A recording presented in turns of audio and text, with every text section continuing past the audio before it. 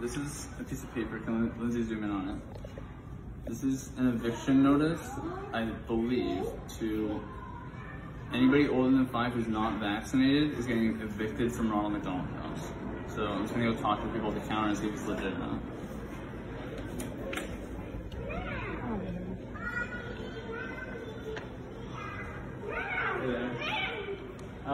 Do you have like a manager here or somebody that you talk to?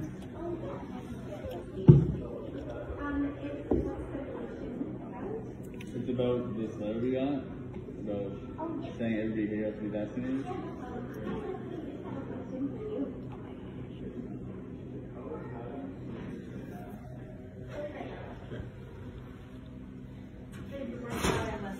Hey.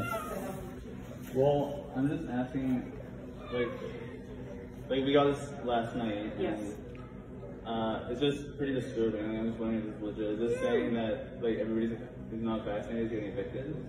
Well, we have a grace period to which you can get your first dose, Yeah. but essentially as of January 17th, it's a board mandate from our board.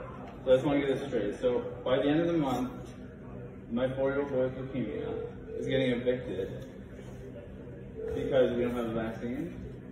The parents. This is, if he was 6 months older, he would be getting evicted. But yeah, because we don't have the vaccine, you're going to throw us on the snow with a few weeks notice. Like, this is some kind of crazy evil, like I have never seen in my life. It doesn't matter if you're vaccinated or not. Everybody knows you still have to wear the masks because you can go out and catch COVID, transmit it, and bring it back in. That's why vaccinated people have to wear masks, though. So it doesn't matter if you're vaccinated or not. So this, like, the idea is to make people safer. This isn't about safety. This is coercing people to get a vaccine, choosing between their children and their own beliefs, whether it's religious beliefs, whether they're hesitant to get a vaccine. My kid has gotten all his vaccines. We're not anti-vaxxers. This is absolutely an abomination. So just let me get this clear. Are you both of you vaccinated? No. Okay. So what we're doing is protecting the safety of everybody in the house. No, you're not. Because a vaccinated person can still get it and transmit it. That's right. And so what we're trying to do is reduce our risks to the entire That doesn't make sense. Your conscience is seared. Do you understand? This is absolutely evil. So do you want me to... You're evicting kids with leukemia, kids who have strokes, so what if kids with Down syndrome. Do you understand how evil this is? Would you like to do... Where are we gonna go? Are you... It's hard enough to get by and everything. Are you staying... Are you using BCFRP? Are you being funded through BCFRP to stay here? We're foster kids is helping us out, and then... Okay. So how long have you been here? We've been here for months. We have all our stuff here. Yeah. And we're still here till Totally June. understand that. Completely understand that. No matter what your beliefs are, no matter what country you're from or anything, everybody supports sick kids. Everybody thinks kids would be supported. And you're saying that over a vaccine, you're going to evict kids. Like, think about what our national anthem says. Like, this is not Canada. This is an absolute disgrace to our country. To be saying that, no, you're sick with leukemia, he's not welcome here anymore? I thought we were a country that stood against segregation. And now you're about to set up a room and scan people's vaccine passports and say, this group of people can stay, and this group of people, you're going outside. Like, this is just so messed up. And I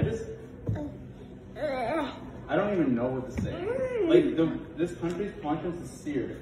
This is what we think is good and moral and safe, because there's absolutely no coherent thought to this at all. Anybody can transmit COVID. A vaccinated person, unvaccinated person, Omicron's 80% less deadly than the previous variants, and we're strangling people even more now? This is absolutely insane. So, I'm just saying, like, don't think you guys are just gonna get away with this, because we're gonna fight this and just expose this to people, because this is a great evil that has been done today.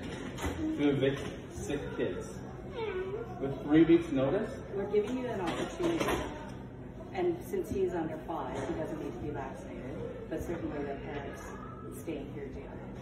But if he was 6 months older, you would evict a 5-year-old with leukemia. If he has any accommodation through the hospital, it's the parents.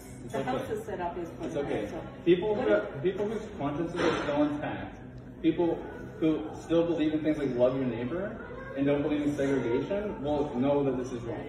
So what do we? There are states in the U.S. that have no problems, and then there is one regulation, one mandate, they're totally open.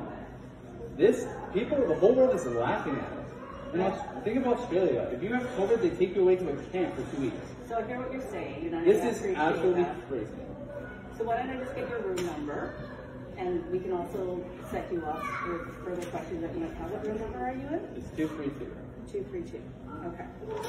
I don't want to do this. I'm an agreeable person. I hate confrontation. But this is so bad. As a man of God, I'm telling you, like, this cannot go on. Like, this is segregation. That's how crazy people are. They say, my body, my choice, my body, my choice. What about my wife's, her body, her choice? It's okay if she wants to get a 3rd trimester abortion, her body, her choice. But not if she doesn't want to get a vaccine that all it does is reduces your chances of hospitalization and death. Like, how does that keep everybody here safe? So thank you for letting me know your thoughts. It's common sense, it's logic. This is the truth. This is coercion to try to make people choose between their children and against their conscience. It's wrong. The social worker will help work Yeah, I with know. you. I'm going to call my social worker. She's great. Okay. I'm going to go to breakfast. Okay.